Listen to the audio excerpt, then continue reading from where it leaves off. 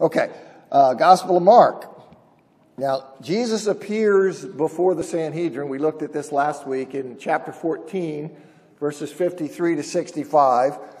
And there he's judged guilty of blasphemy. Remember when Caiaphas jumps in, and he's judged guilty based on what he says in response to Caiaphas. And he's judged guilty, he's then spit on, he's beaten, and he's mocked. And then in 1466 to 72, Peter denies Jesus 3 times. And after his third denial, the rooster crows a second time, fulfilling the Lord's prediction in chapter 14, verse 30. And then Peter bursts into tears.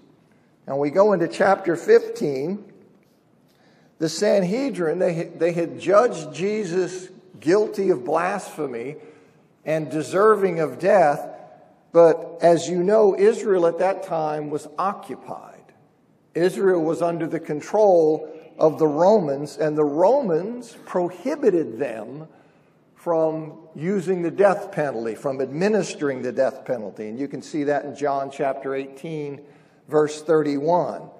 Now, Josephus, the first century Jewish historian, he says there was an exception to the Roman policy, that they would permit them to execute Gentiles who violated the temple.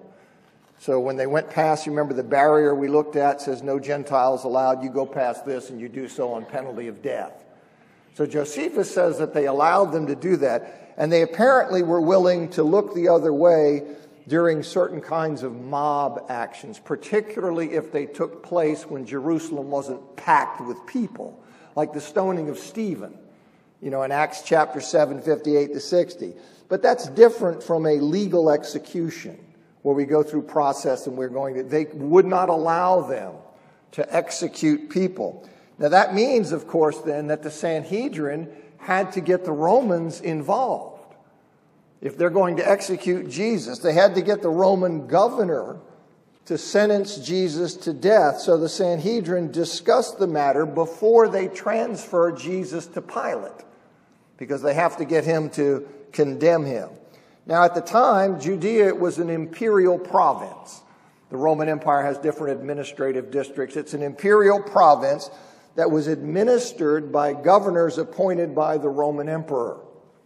And Pontius Pilate, he was governor of Judea from AD 26 to AD 36, and his official title is prefect. That's his role, that's his official title. Now, he normally resided in Caesarea Maritima, Caesarea that was on the coast, not to be confused with Caesarea Philippi. Now, you can imagine, right, a political honcho, where's he going to stay? He's going to stay on the beach. Okay, so this is where, and that was the seat of the Roman government of Judea. So that's where he normally lived there.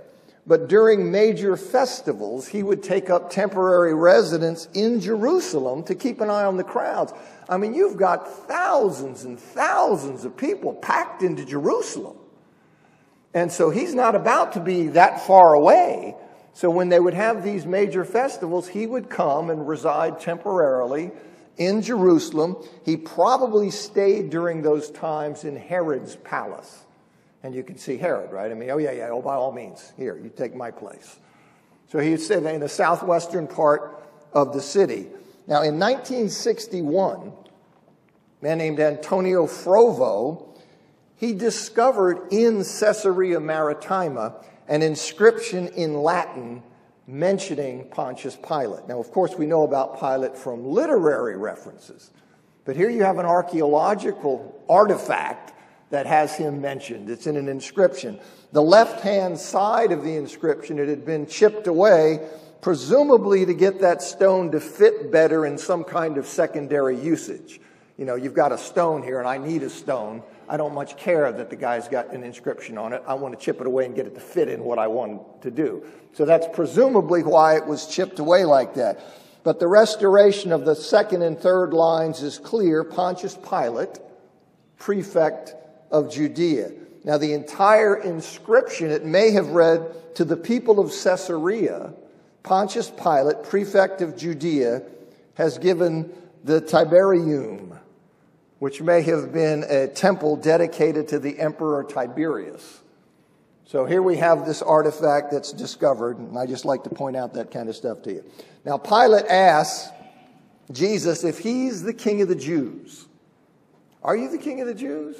And Jesus says, you have said so. Now, as I mentioned last week in his response to Caiaphas, as reported in Matthew, that response means something like, yes, but in a sense that is beyond or not exactly what you envision in your question. You say, yes, but you're a little confused about what that means. So he definitely says, yes, he is. In other words, he is indeed the king of the Jews. But in that affirmation, he's saying that, look, there's something to it that you don't understand. And you can see that, right? I mean, Pilate's thinking he's simply a typical worldly king. Well, Jesus is much more than that.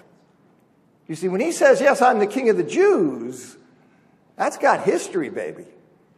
You know, I am the king of the Jews. I am the Messiah. I am the one that people have been waiting for. But you don't understand all that. So yes, I'm the king of the Jews, but there's more to it than you grasp. Now the ruling priest reviewed by the Roman authorities as the official leadership of the Jewish nation. That's how they looked at him. And the ruling priest, they begin accusing Jesus of many things, which Mark doesn't specify. He doesn't spell out what they're accusing him of. And as reported in Luke 23, verse 2, these charges included that he opposed paying taxes to Caesar and that he claimed to be Messiah, a king. Now, Jesus didn't respond to these charges despite Pilate's invitation for him to do that. And Jesus just sits there mum, and Pilate is amazed. He's amazed in the sense he's baffled. His mind is blown by why somebody wouldn't put up a defense when his life was at stake. I mean, what kind of craziness is this? You've got people saying you're just not saying anything about it. It's almost like you don't care if you're going to be executed. So he winds up, he's confused by that. But Pilate, like the disciples, they didn't grasp that Jesus, he had chosen his path in fulfillment of God's purpose to deliver him over to suffering and death as a ransom for sin. And so Pilate doesn't see that, doesn't understand that, so he's amazed that Jesus is not defending himself against these charges. Now, at the Passover festival, Pilate, he normally would release one prisoner at the request of the people. Now, this presumably got started as a way to placate the Jewish crowds, as a way to kind of soften the anti-Roman sentiment of the crowd, right? I mean, you see him sitting here saying, well, look, I'm not that bad of a guy. I'll throw you a bone. You guys just don't go crazy. So how it started, I don't know, but obviously here it is. He has this custom that he's doing, and at that time there was a group of prisoners that was there awaiting trial for having participated in a rebellion in which one or more people had been murdered. So you have some prisoners here. They had participated in that rebellion. And among those prisoners was a high-profile person named Barabbas. And Mark Strauss comments in his commentary, he says, there were many opposition movements and violent demonstrations against the Romans in first century Palestine. These included both insurrectionist movements, those seeking to violently overthrow the government, and social banditry, disenfranchised peasants who turned to robbery out of poverty and exploitation by the upper classes. Like first century Robin Hoods, these bandits tended to be popular with the common people who despised the Roman rulers and their wealthy countrymen who profited from the Roman rule. So you have both of these things going on. Whether rebel or robber or both, Barabbas was likely part of the broad movements of opposition to Roman authorities. The two robbers or bandits crucified with Jesus were probably part of this same rebellion and had been arrested with him, had been arrested with Barabbas. Now the crowd asked Pilate to release a prisoner as he normally did, and Pilate asked him if they want him to release the King of the Jews, meaning Jesus. That's who you want me to release? You want me to give you Jesus? Now he knew the ruling priests that they had handed Jesus over out of envy. He was aware of that because they were threatened by Jesus' popularity. So he knew that, so he figured the crowd would want Jesus to be released. You see, so if the crowd says, hey, release Jesus, well, that would then give him political cover with the Jews for releasing somebody they wanted him to execute, but he didn't want to execute in the first place. So he said, you want me to release Jesus, King of the Jews? And then he would have done that, you see.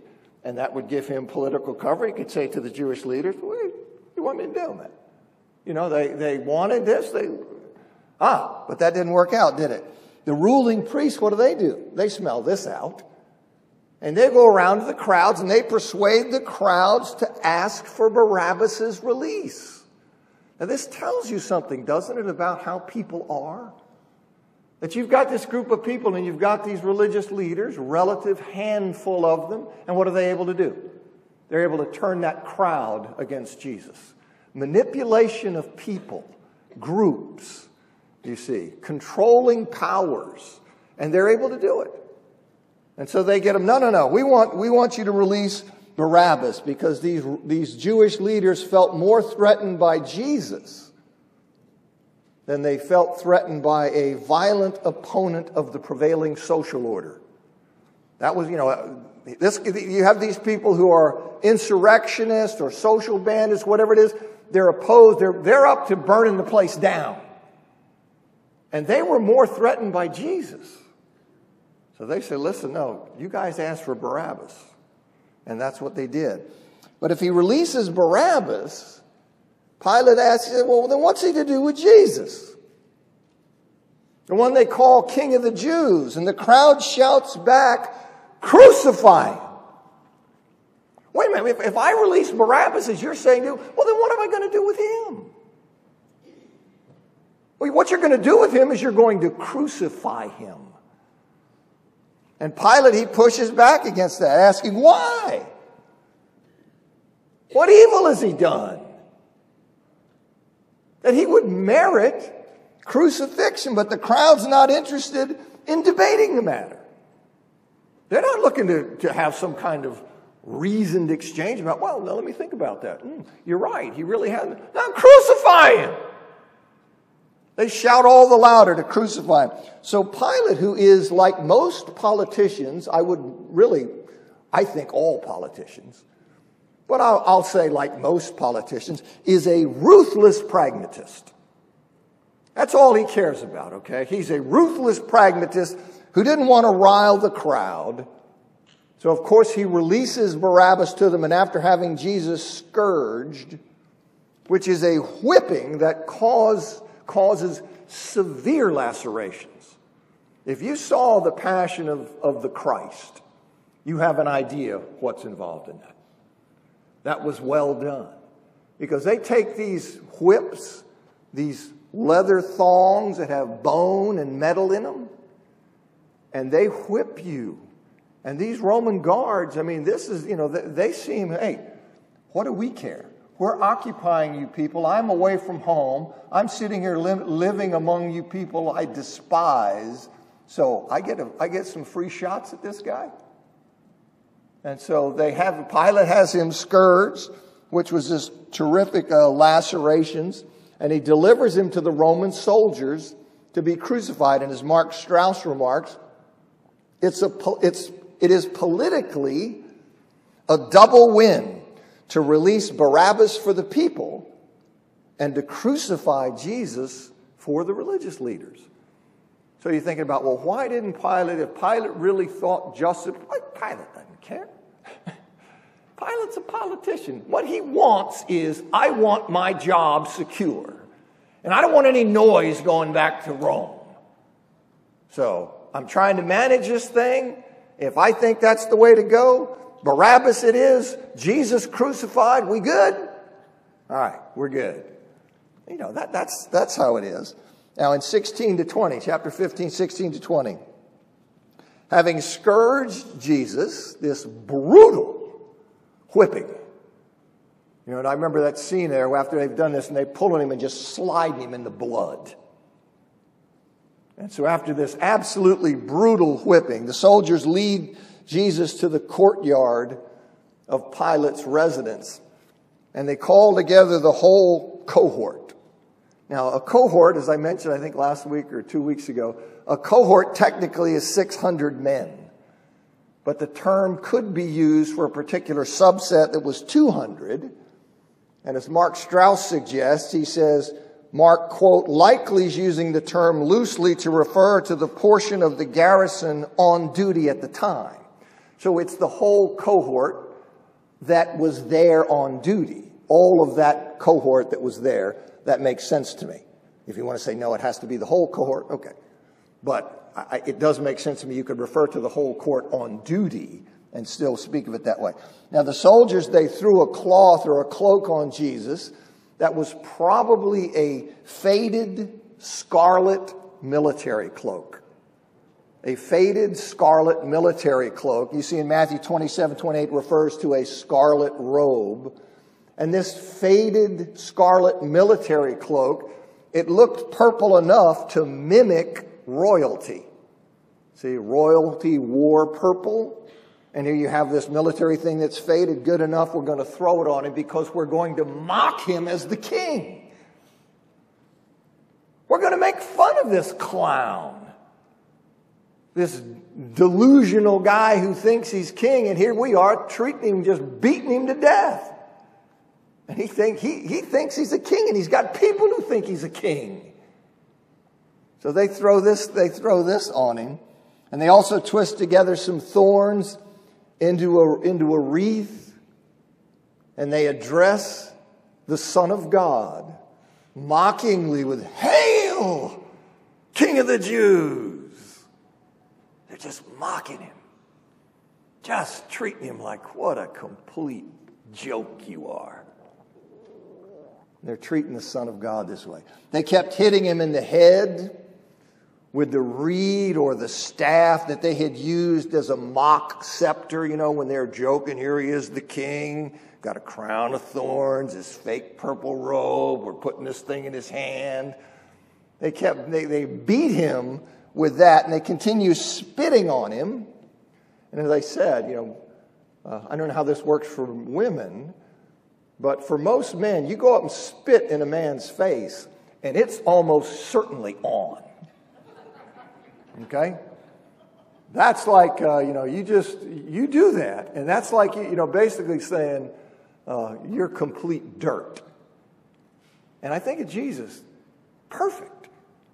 We could sit here and say, well, you're right, I deserve to be spit on. But he's perfect.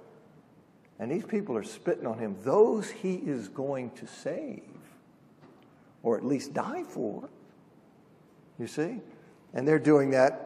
They spit on him, treating him like that. And kneeling, and they kneel before him in this mocking homage, as though he's a king. All in unknowing fulfillment of Isaiah 50, verse 6, where he talks about him mocking him. You see, they didn't know that, but God knew it, and God had revealed it centuries before.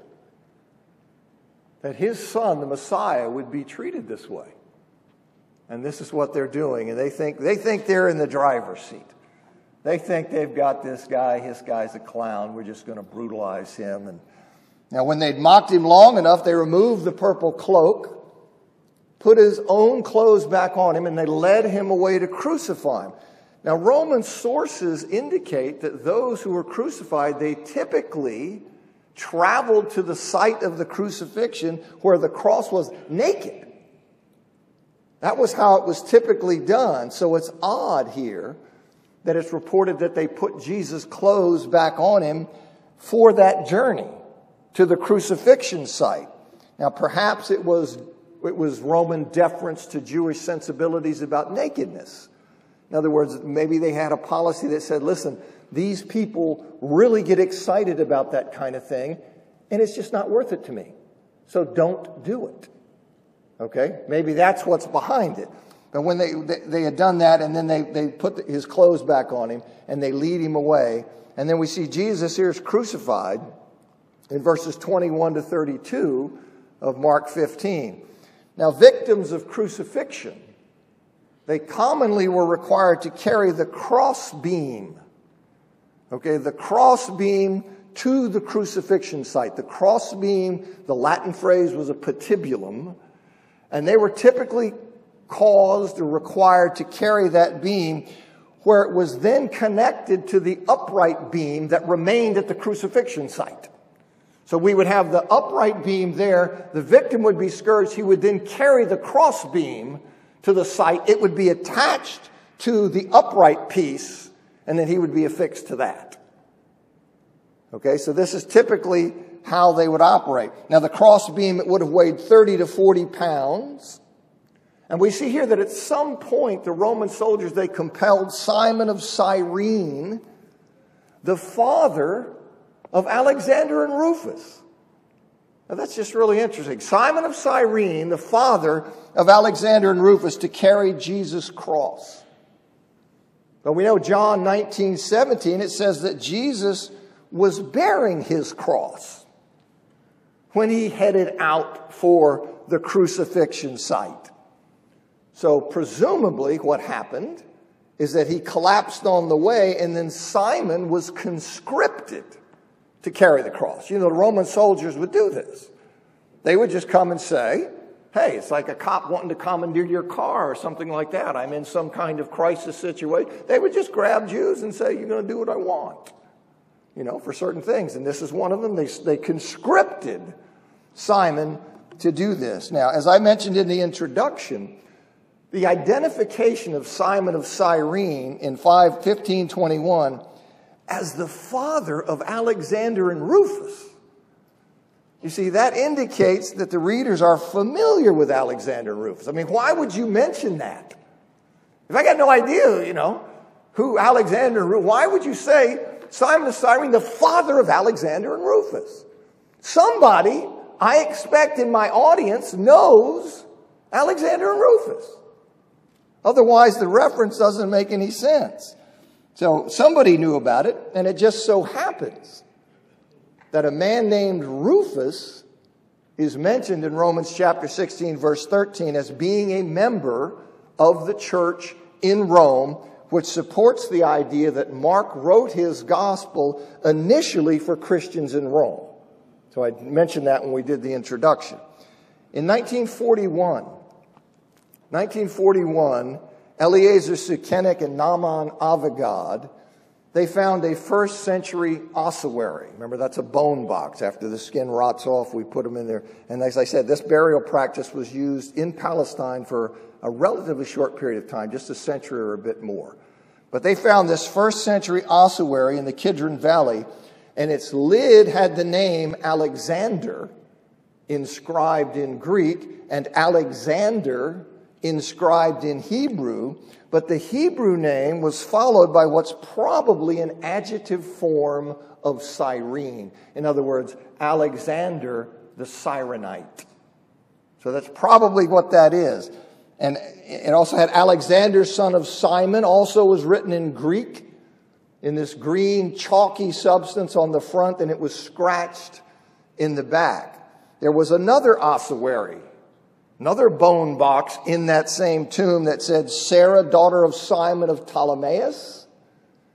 And that's probably referring to Ptolemais in Cyrenaica. Now, Jack Finnegan, who was at Princeton, in his book, Archaeology of the New Testament, he says, thus we have here a family burial, at least to the extent of 2 children of a certain Simon, and their place of origin was probably Cyrene. From Acts 6:9, we know that there was a synagogue of Cyrenians in Jerusalem. And in Mark 15:21, it was Simon of Cyrene, the father of Alexander and Rufus, who was compelled to carry the cross of Jesus. It is surely a real possibility that this unostentatious tomb was the last resting place of the bones of at least 2 members of the family of this very Simon. So I just like to bring these things out for you because to me, it helps the reality. This is history, you see, and the image that our culture gives is, no, you just have people just making stuff up. No, that's not how it was. That's not how it was at all. Now, they brought Jesus to a place, Mark says, to a place called Golgotha, okay, which is a modified version of the Aramaic word for skull. Okay, so there's an Aramaic word, skull, and it's essentially transliterated into Greek, Golgotha. And so that's what he says, this place of skull. Now, as Mark explains, it means place of a skull. Now, Calvary, that term Calvary, that comes, it's in Luke 23:33 in the King James Version. Okay, and in the New King James continued that. But where does that come from? See, because in Luke 23:33, what it says is place of a skull. But in Latin, place of a skull is Calvarii locus. But it means place of a skull. But when the King James translated it, they took Calvarii, skull, and they transliterated it to Calvary. So that's where you get in Luke 23:33, you get Calvary. Now, we don't know why it was called place of a skull or place of the skull. We don't know why that's the case. It may have been because it's where people were killed. It was a site where people were killed, and skull simply functioned as a representation of death. Now, this place, it was outside the city walls. It was probably near major roads. You say, why do you think that? Well, the Romans liked to send a message to the populace with their crucifixions. They didn't go off and hide somewhere. They crucified somebody. They did it right out where everybody's going to see it. And the signal is, do you see what happens if you mess with us?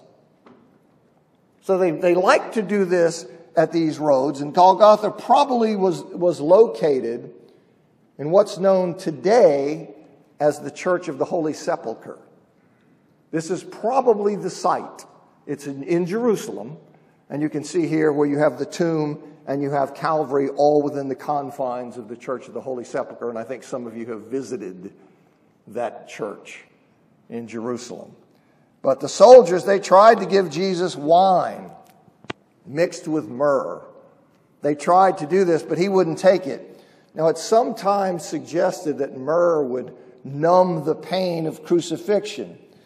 But there's little evidence that myrrh had that effect. And besides, it's very difficult to imagine these psychotic Roman soldiers caring one whit about the Lord's pain. It's very difficult to think that. They weren't concerned about easing his pain at all. They're offering him flavored wine. Seems much more likely to me and to many other people to be a continuation of their mocking of him. You see, fine wines in that day often were mixed with spices like myrrh. That was kind of considered a way to make them even more special. And so here they are, they're putting this myrrh in wine, and they're giving it to him along the lines, I think, of only the finest for you, O king. I think that's the sense of it. I think they're continuing their mocking of him. And Jesus' refusal to drink, it's probably because he refused to play along with their ongoing mockery. So that's what I think is happening there. And they crucified Jesus, which was the cruelest and most humiliating form of execution in the ancient world. I've said before, in our country, you typically have, if a state has a death penalty or the feds have a death penalty, you have a way of carrying out the death penalty, whether it's gas chamber, whatever it is, injection. That's not how it was in the ancient world. They had different ways of killing you. And crucifixion was reserved for the lowest of the low. It was reserved for those people who were enemies of the state, slaves, people who were just classless or whatever. And so this was when they had it reserved for those kinds of people. The Roman orator Cicero, he called crucifixion the most cruel and disgusting penalty. The Jewish historian Josephus, who witnessed many crucifixions during Titus's siege of Rome in AD 70, he called crucifixion, quote, the most wretched of deaths, end quote. It was reserved, as I say, for the lower classes, for slaves, enemies of the state, the absolute worst criminals. So people who were being crucified were despised. It would be like if you saved a certain penalty only for child rapists or something. Whoever's getting that penalty is looked at as, oh, this guy's the worst. You see, it carried with it an inherent shame. It carried an inherent shame. Now, in 63 BC, okay, so we're obviously a good ways before the Lord here. 63 BC, Rabirius, who was a Roman nobleman and a senator, he was threatened with the penalty of crucifixion. And in defending him, the Roman orator Cicero, he said, how grievous a thing it is to be disgraced by a public court. How grievous to suffer a fine. How grievous to suffer banishment. And yet in the midst of any such disaster, we retain some degree of liberty. Even if we're threatened with death, we may die free men. But the very word cross should be far removed, not only from the person of a Roman citizen, but his thoughts, his eyes, and his ears. For it's not the actual occurrence of these things, but the very mention of them that's unworthy of a Roman citizen and a free man. So you see something of what is crucifixion. And so here is the Lord. He's not coming just to die. He's coming to die in the most shameful, horrible, despicable way that the ancient world had to offer. And it's this shame and humiliation of crucifixion that's in mind in Hebrews chapter 12, verse 2, where the writer says that Jesus endured the cross, scorning its shame. Endured the cross, scorning its shame. And he says in 13:3, he speaks there of the disgrace Jesus bore. Well, he's being crucified. You see, he's being crucified and everybody's just like horrible. Now, the Romans had different ways of crucifying people, but most often a crossbeam was used. They could do X's. They had different ways of doing it. But typically a crossbeam was used, and it was put either on top of the stake, like a T, or was put down like we typically think of a cross. So it was done in either of those ways. And they would fasten the victim to the cross with either ropes or nails. And we know in the Lord's case it was with nails. And death would result from bleeding, trauma, and asphyxiation. So it's just a terrible way to die. That you just sit there and basically watch somebody over a prolonged period of time, having been scourged, just sit there and slowly and in agony expire. It's just brutal. Now the soldiers, they divided up Jesus' clothing.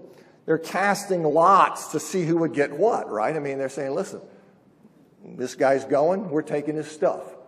But they wanted to be among themselves to be like, well, who gets what? All right, flip a coin, do odds or evens, whatever it is. They're casting lots to bring in some kind of thing like that would allow them to accept the result that I get this and you don't. So this is what they're doing. Now, John specifies in his gospel in John 19:24 that this was in fulfillment of Psalm 22:18. They're casting lots. They think they're in control. They think they're doing it. God has told us this. This is what's happening.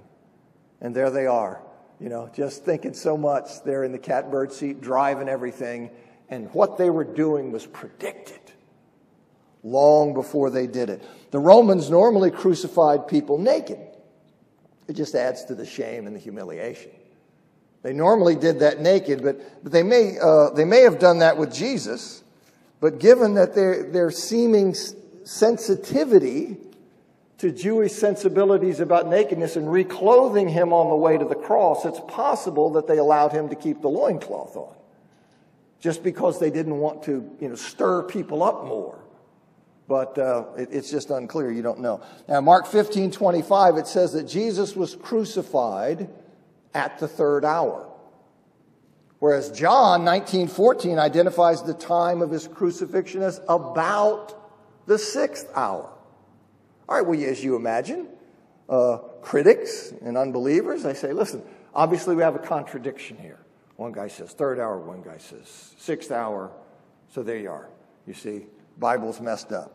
Now, some claim it's a contradiction, but I think that's unduly skeptical.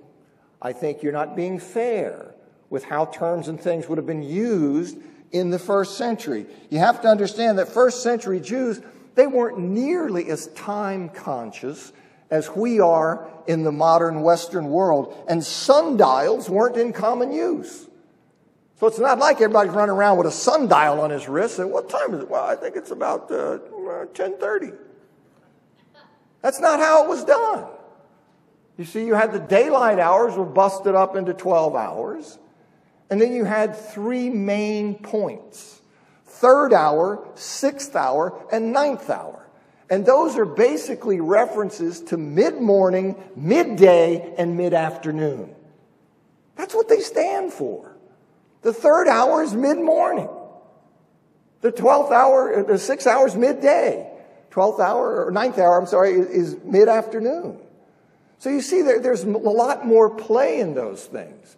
So let's say you say, well, he's crucified at the third hour, mid-morning. Well, what about if he's crucified as you get to the border between mid-morning and midday? Let's say 10:30. Well, would it be off to say one person looks at it and says, okay, he's crucified mid-morning, and the other person says he's crucified about midday? Well, I understand that. I understand that perfectly. So I just think that's a little hyper. I understand. If I was an atheist, I'd probably be riding that. But I just say, no, I think you're pushing a little too hard there, because you have to understand how these things are used and what they mean. So if Jesus is crucified, as I say, I think that would fit, and there's no problem with that. Now, the written notice of the charge that is leveled against Jesus, Mark gives it to us as, the written notice gives it to us as the King of the Jews. Okay, well, we learned from other Gospels that it was fastened to the cross and that it was posted above the Lord's head. And the full notice that was put there seems to have been, this is Jesus of Nazareth, the King of the Jews.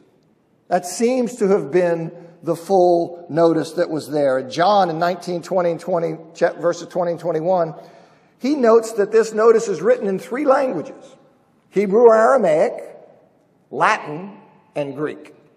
So we have this thing posted in three different languages. Now, the various Gospels, they omit all or parts of the first clause.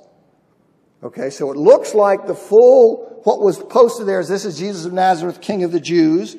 Mark omits from that first clause of Nazareth. So he has, this is Jesus, the King of the Jews. Mark omits it all and just has the King of the Jews. Luke omits Jesus of Nazareth, and he has, this is the King of the Jews. And John omits this is, and he has Jesus of Nazareth, King of the Jews. Okay, that's another thing people want to park on and say, well, do you see here that I'm just going, come on.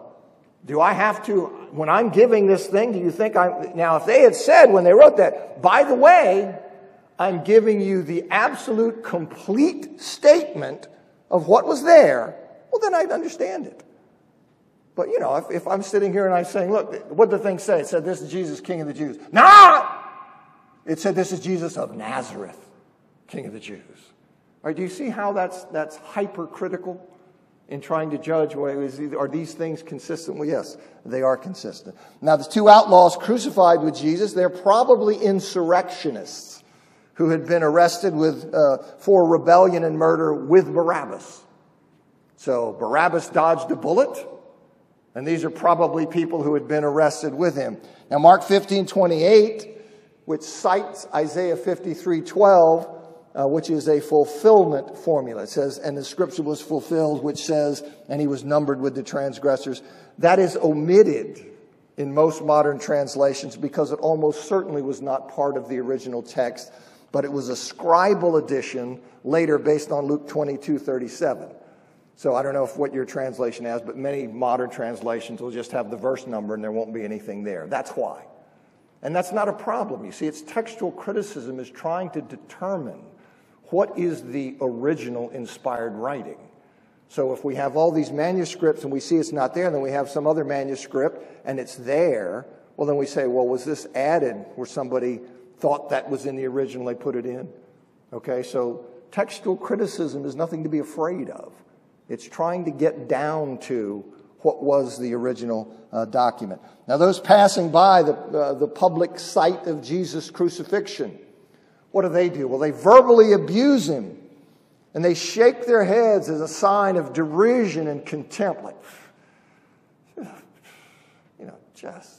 you're just worthless. What a joke you are. This is what the people are doing to the Son of God. Just treating him like that. They're shaking their heads, and just as indicated in Psalm 22:7. Right? They're just playing it out. And the people of Jerusalem, they've now turned against him. Remember when he came in? Yeah, here he comes. Son of David. Hosanna. Well, it didn't take long. What happened? Are they disappointed? Did they not like that he didn't come in and do what they wanted? And so now they've all turned against him. The whole city, crucify him, crucify him. He's crucified, and now they're walking by just shaking their heads going, how absolutely ridiculous you are. Some mock him for allegedly claiming he was going to destroy and rebuild the temple in 3 days, and yet not being able to get himself down from the cross. Here you were talking so big. You led us to believe that you were the Messiah. You're going to do something. And they're angry at him because they don't understand. They don't understand. He's pouring his life out. Now, I'm thinking of you put yourself in Jesus' position. I hear that bell. Where you are suffering what he's suffering and what he's going to suffer. And to have the very people for whom you are suffering shaking their heads at you and despising you. Oh, I could just see myself just coming up in a complete rage. You see? But what's the Lord do? The Lord drinks the cup dry. He did it for me. He did it for you. Nobody like him. Praise him. Thanks for coming.